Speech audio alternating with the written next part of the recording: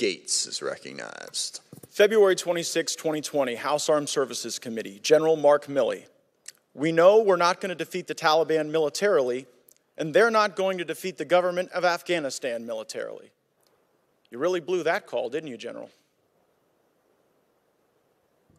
I believe that that was an issue of strategic stalemate, and that if we had remained in Afghanistan with the advisory levels of effort, then the government of Afghanistan. Well, that's an interesting answer to a question. It's forces. just not one I asked. You spent more time with Bob Woodward on this book than you spent analyzing the very likely prospect that the Afghanistan government was going to fall immediately to the Taliban, didn't you? Not even close, Congressman. Oh, really? Because you said right after Kabul fell that no one could have anticipated the immediate fall of the Ghani government. When did you become aware that Joe Biden tried to get Ghani to lie about the conditions in Afghanistan? He did that in July. Did you know that right away? I'm not aware of what President Biden. You're not aware of the phone call that Biden had with Ghani where he said, whether it is true or not, we want you to go out there and paint a rosy picture of what's going on in Afghanistan. You're the chief military advisor to the president. You said that the Taliban was not going to defeat the government of Afghanistan militarily, which, by the way, they cut through them like a hot knife through butter. And then the president tries to get Ghani to lie. When did you become aware of that attempt? Well, there's two things there, Congressman, if I may. One is what I said was the situation was stalemate, and if we kept advisors with there, the government of Afghanistan and the Army would have still been there. That's what I said. Whether that's right or wrong, I don't know. But it seems wrong now with well, the Taliban in we control. withdrew all the Secretary Austin. Secretary Austin, are you capable of assessing whether another has the will to fight? No, we're not, and that's the point that the chairman made earlier. So. That's just like an incredibly disappointing thing for the Secretary of Defense to simply say, I can't assess whether someone has the will to fight, but it is consistent with your record. I mean, during the Obama administration, I think they gave you about $48 million to go train up some folks in Syria to go take on the Assad government, and I think your testimony was that only 4 or 5 survived first contact with the enemy.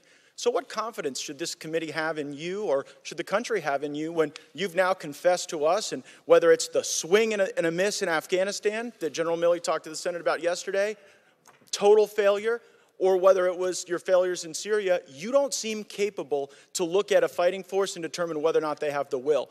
Well, Is that an embarrassing? You recall, Congressman, that the end result was the SDF that we stood up that was very, very instrumental in turning the tide of battle up in Syria. Oh, yeah, turned it so much. You've got Assad in power in Syria. You've got the Taliban in power in Afghanistan. I mean, where have you been? The focus was ISIS, Congressman, and those forces had significant effect on the ISIS network. It just seems like you're chronically bad at this, and you have admitted that, I guess, which is to your credit.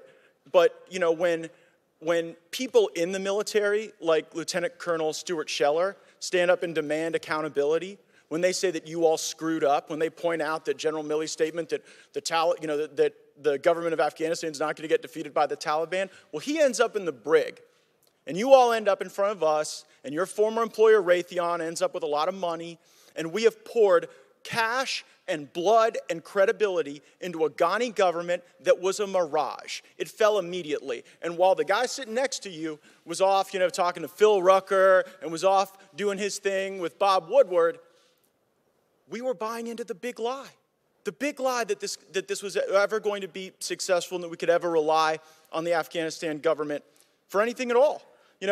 General Milley, you kind of gave up the game earlier when you said you wanted to address elements of your personal conduct that were in question. We're not questioning your personal conduct. We're questioning in your official capacity going and undermining the chain of command, which is obviously what you did. You've created this whole chain of communication narrative. Did not undermine the chain of command in yeah, any manner, you did. shape, or form. You absolutely did. And it did not.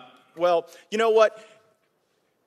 You said yesterday that you weren't going to resign when senators asked you this question, and I believe that you guys probably won't resign.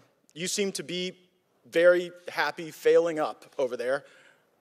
But if we didn't have a president that was so addled, you all would be fired, because that is what you deserve. You have perception is and how people think about you in insider Washington books than you care about winning, which this group seems incapable of doing.